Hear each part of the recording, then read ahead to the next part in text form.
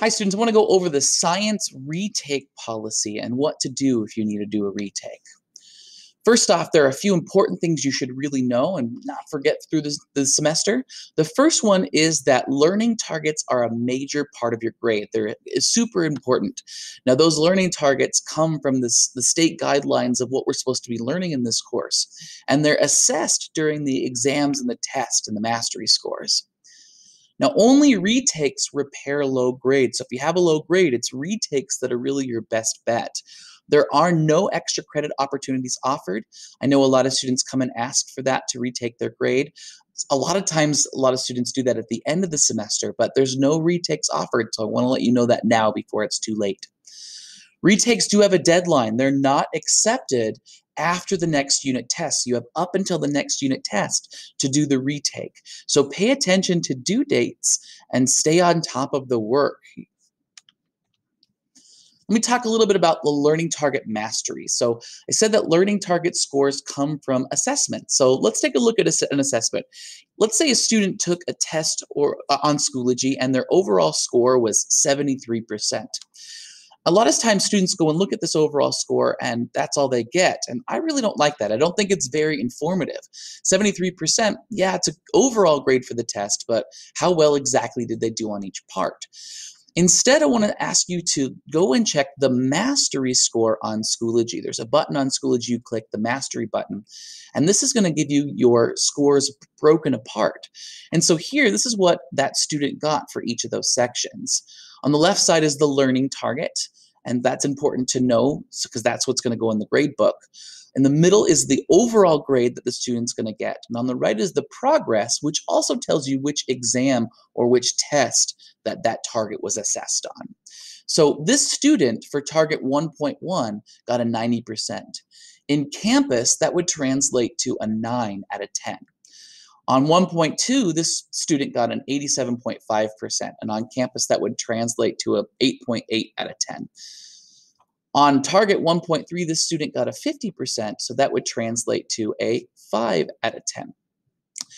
And so if you take a look here, this student didn't do too bad. In fact, the first two targets were really great. The student got about a 90% average on 1.1 and 1.2 targets. It's target 1.3 that this student really struggled with, and that might be the target the student should retake. In fact, anything below 60%, I would really recommend considering to retake. So how do you retake a learning target? Let's take a look at some of the steps. The first step is that you must complete all of your required work in Schoology in the weekly folders up to the unit test. So if you go find that test that those targets were assessed on and look at all the previous materials in it, everything needs to be complete for that unit. You know it's complete if you look at the little student completion rules.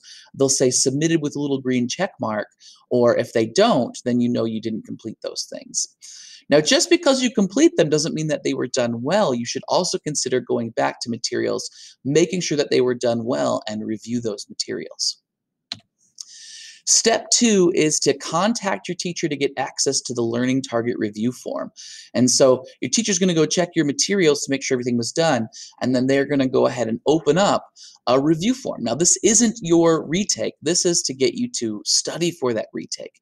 And so it's going to have you do extra steps. So retakes are extra work. You're going to have to go and do extra things in order to earn a retake. So it's best if you don't have to do a retake, but if you do, this is just to get you to study and to work hard to really understand the material. So make sure you complete each of these learning target retake forms to the best of your ability. All right, step 3, after you're done with the learning target retake form and you took time to review the material, you've gone above and beyond to do extra work, you should inform your teacher that you finished with the LTRF with the highest standards and effort, and let them know that you're ready for a retake.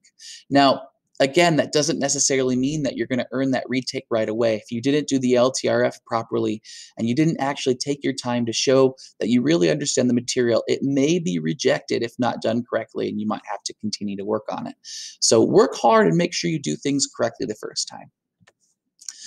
So the final thing I want to say is retakes equal the better score. If you retake that target and you do better, Awesome. You're going to get the better score of the two. So here, a student originally got a 60% on a learning target, and then they retook that target and got a 90%. Their score going in campus will be a 9 out of 10. So that's a great thing. If you do worse, then you won't get the worst score. I'll give you the better of the two scores, but hopefully you've worked hard and you've done all that extra work to do better. So good luck. I hope you guys consider doing retakes. I hope you don't have to do retakes, but I realize science is a little challenging sometimes, and you're not going to know everything. So retakes are an opportunity for you to do better.